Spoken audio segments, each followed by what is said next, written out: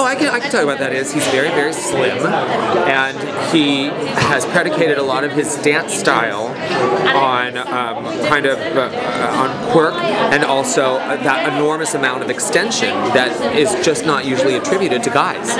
And so that's all he's talking about. It's just, you know, when you're upside down and you're in arabesque that much, and when you're in all those layouts and stuff like that, a lot of that is it's just not like normal guy stuff. You know, what's really strange is everyone's always like, how do you stretch? What do you gotta do?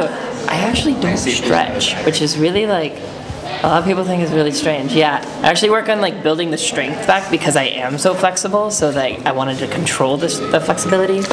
Billy has been in the bottom three now for 5 weeks, Jose for 3 weeks. America was telling us basically they weren't connecting with these dancers for whatever reason. We have no regrets, you know, like we pushed ourselves past what we thought we could do, you know. It's not something that I think we need to be sad about, especially because we're coming back so soon. And tonight we weren't thinking about letting people go, we were thinking our job was to support one of them. But I always like to try and look at the positive side of it, you know, and we decided to support Lauren.